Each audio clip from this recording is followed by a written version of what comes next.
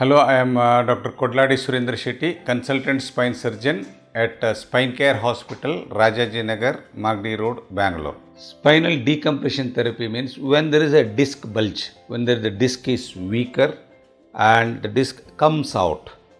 Like in this case, we can see here, so there is a disc which has come out. So in spinal decompression therapy, it is a conservative therapy, like without surgery. We are treating the patient without surgery. So what we do is, there are decompression machines available. So with that we put a belt and to the pelvis and then subject the patient for decompression. So what it does is, it just pulls and increases the intervertebral space.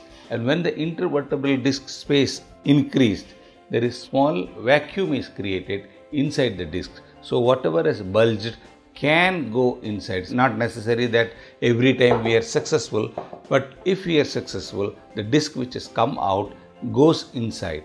And so whatever is pressing upon the nerve, the pressure decreases, the pain decreases.